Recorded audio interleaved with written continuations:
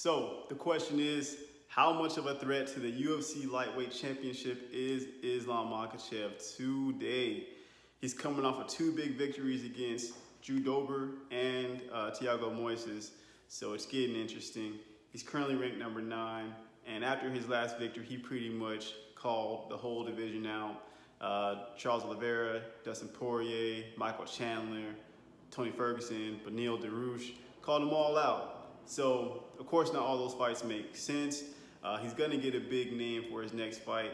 Now, personally, there's probably 4 names I think that he could go against.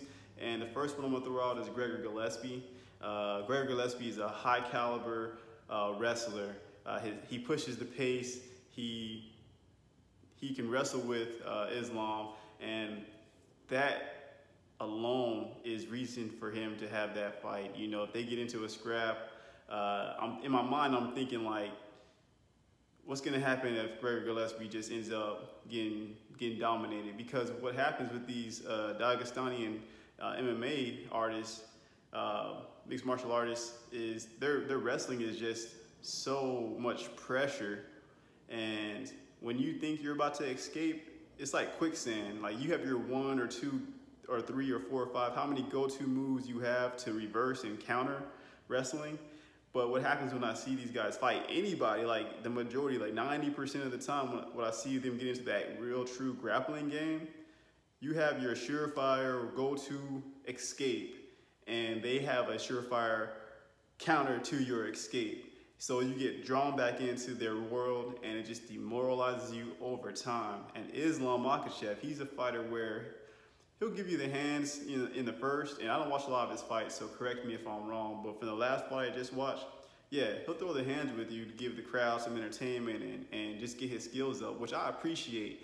It feels like he's testing himself out there just to get that feel for it, and then he transitions into his go-to, his necessary high caliber skill set of getting to the ground and wrestling. He keeps it entertaining too. His clinches are crazy. He has the Muay Thai clinch. He has the Greco clinch. He has the double legs. And that's all great to see. So him going against Gregor Gillespie, I just fear that we might get, well, I think against anybody, that's just his style. But against Gregor Gillespie, I'll just feel so mad if it just gets to the point where he just demoralizes Gregor Gillespie and we can't get it on the feet.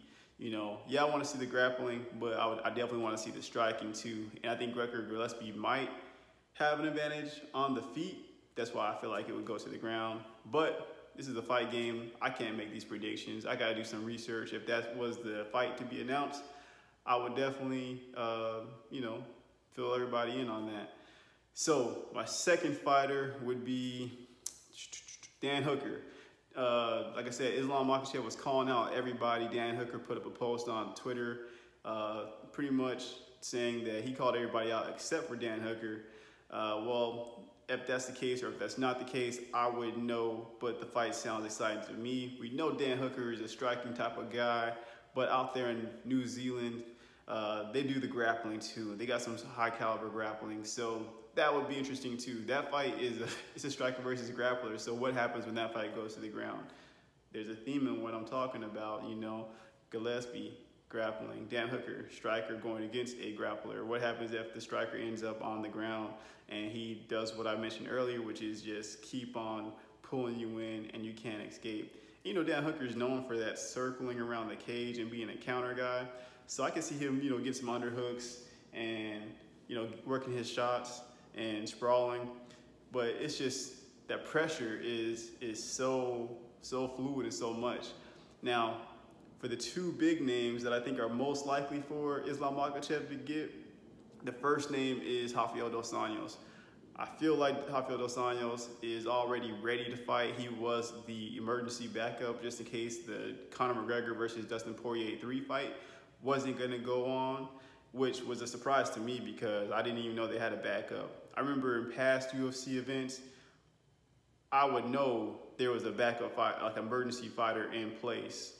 But I didn't know about this one. So Rafael dos Anjos, he made weight just a week ago, and he's healthy. So he's gonna stay fit, stay in shape until his next fight gets called out. Who that's gonna be? Maybe it's Islam. I don't think he took too much damage in this last fight against Thiago Moises, so it makes sense. And the big fight, the one I think is going to be the one, and I haven't seen any replies or responses from Tony Ferguson, but Tony Ferguson is a main event fighter. He's looking to come off of a 2-fight skid. So it's up to Tony Ferguson to determine what route he wants to go. My conventional wisdom would be take a lesser fight to build your skills up, and you're with a new coach. Take a fighter that's not so known and fill things out. You know, forget the hype, forget the noise. Just get your skills up and go to work. Now, is that a possibility? Is that an option contractually? I don't know. But I feel like the UFC will say, hey, this is the fight we want to make. Here's the check. Sign the dotted line. And there's already bad blood. You know, Islam's talking about trying to retire Tony Ferguson. Tony Ferguson never got a chance to fight Khabib Nurmagomedov, even though they tried a handful of times. For some weird reason, there was always some type of incident, injury, or occurrence that prevented that fight from happening. So the next best thing is to get Tony Ferguson in there with Islam Makhachev. I just question, if the goal was to fight Khabib when you're on the top of your career, when you're running through opponents, but lately you've lost 2 major fights, would it be wise to go right into that? It's a coin flip. It makes sense to go ahead and take that fight and just throw all the chips into the middle of the table, that's for sure. And I wouldn't even, if I was in that position, I wouldn't look at it like that. I would look at it as a fighter that just needs to be broken down. So I'm not saying that Tony is scared or should be scared or worried about Islam per se. I'm talking about more so from just getting his skill set, getting that live goals, that live round in. You know, it is what it is. That fight's going to be made. That's my prediction. That's my number one choice, number one selection. I feel like that's the fight that's going to be made. Could be right, could be wrong. It's going to be exciting either way to see. Anyway, I think the next big UFC fight coming up is TJ Dillashaw versus Corey Sandhagen. That's going to be crazy. So let me know what you guys think about that fight. Who's going to win that Corey Sandhagen versus TJ Dillashaw fight? TJ coming off of, 2-year suspension? Corey Sandhagen coming for that belt. He's coming for that belt. But that boy's crazy. That man's sick. His skills are crazy. Anyway, let me know who you guys are picking for the TJ Dillashaw versus Corey Sandhagen fight.